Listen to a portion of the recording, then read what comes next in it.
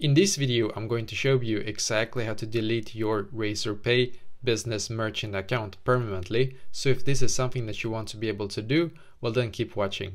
So as you can see, if you wish to delete your account or personal information, please send an email request to.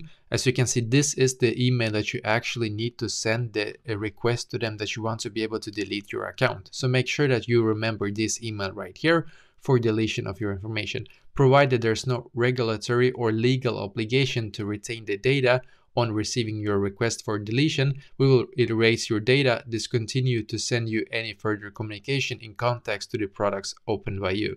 So as you can see, the only thing that you actually have to do to be able to delete your account completely is to just send them an email and provide them with information that you want to be able to actually close your account permanently, and they will probably ask you for some kind of confirmation after that as well. And also make sure that if you can, use the same email address that you use for your Razorpay merchant account as well when you actually email to them, because it's going to make the process much easier and much more smoother for you, just so you know. So this is exactly how to actually do this.